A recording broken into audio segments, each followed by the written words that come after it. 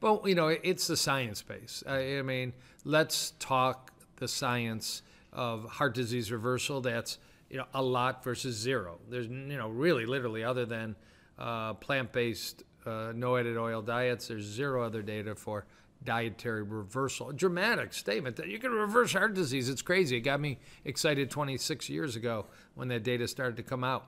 And now I'm a student and certainly a teacher of it.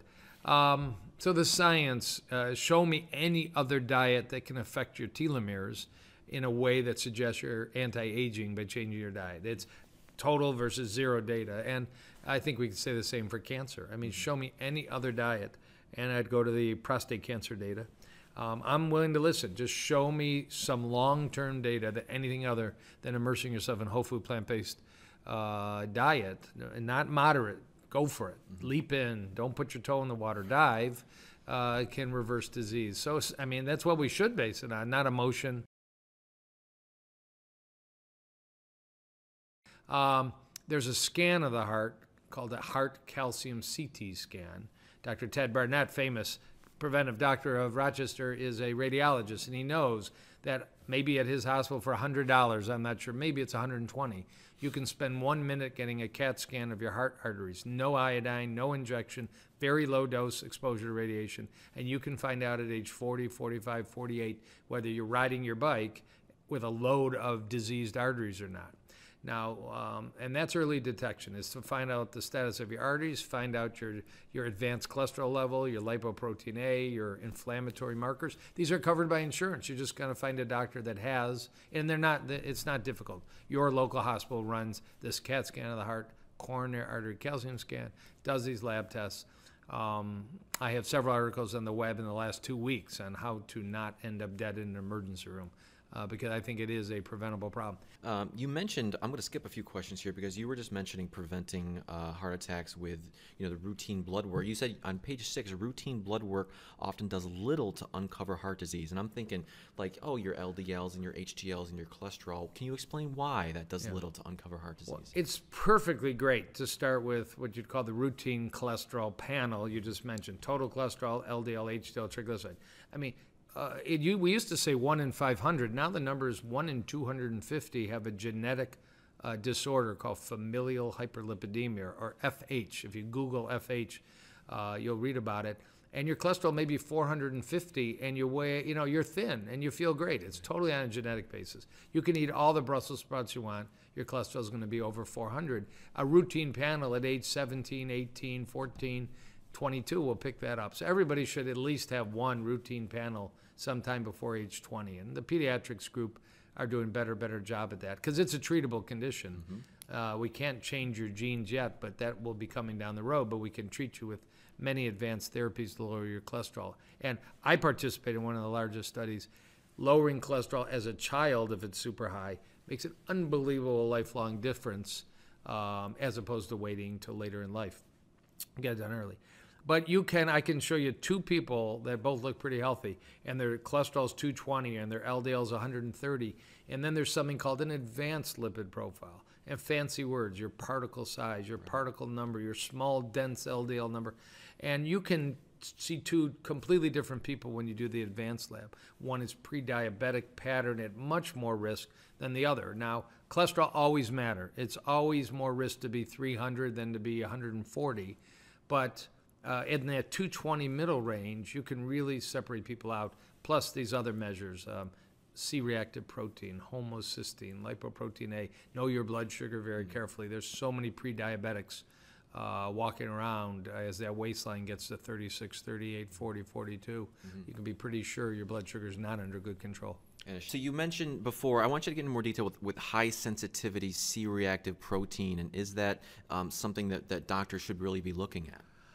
Yes, and I'd say in the last, so actually you can go back 150 plus years, pathologic data, I want to say Dr. Virchow, and I think I got that right, showed that when you looked at arteries that were in autopsies, you not only saw cholesterol and calcium and scar tissue, what we call plaque, but we saw inflammation. You could see white blood cells.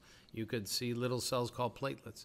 So there has been long-standing data that how can somebody walk around with heart disease for 20 years but yell at their wife or go out and do a CrossFit gym for a woman or whatever it is and have a heart attack all of a sudden. What's that conversion? And we still don't completely understand what that conversion is, but inflammation, the redness, soreness, pain, and swelling you get with a splinter occurs in our arteries. And we now know that there are chemicals in the bloodstream that are markers of your arteries being on fire, your arteries being inflamed. The most famous and the one we've used the longest is called HSCRP, high sensitivity C-reactive protein. You can get it done in any hospital, any lab, not very expensive at all.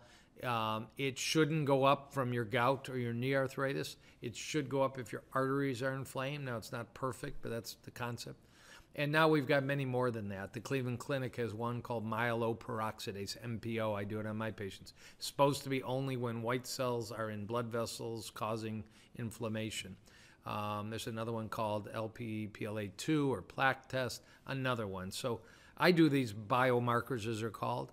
I feel much better if my patients, even if I know they have vascular disease, if their inflammatory markers are normal, they're much less likely to have that conversion to a stroke or heart attack, and vice versa. Now, the plant-based diet is naturally anti-inflammatory. Sugar's inflammatory. Plant-based diet is naturally low in sugar. Saturated fat can be inflammatory. Animal products raise your C-reactive protein. We don't talk much about meat-based diets being inflammatory, but the data says they are. And when you substitute plants, it becomes anti-inflammatory. So that's why people with arthritis, people with Crohn's and other diseases can sometimes make great strides for a variety of reasons, but eliminating everything that poops, the animal world. Great.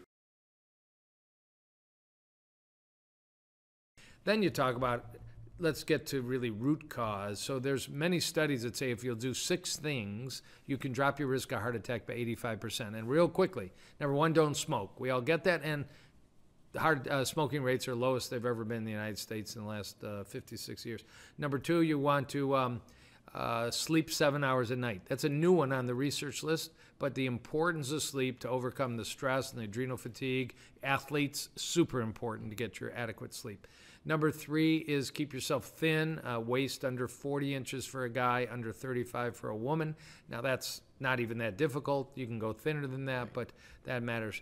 Number 4 is, I am blanking on, but it is actually to eat more than 5 servings of fruits and vegetables a day.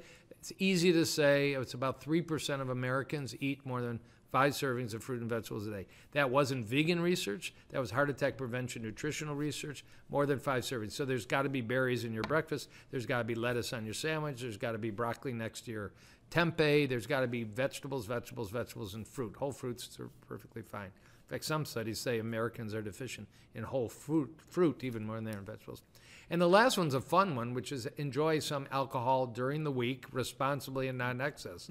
Again, I don't own a beer brewery, but it is a science. And sure, red wine is probably a bit better, but in these studies, even hard liquor and beer. So once in a while, it's been found in the Mediterranean diet. It's been found in these other studies.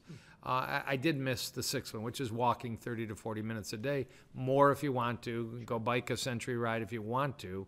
But those 6 tips reduce heart attacks by 85%.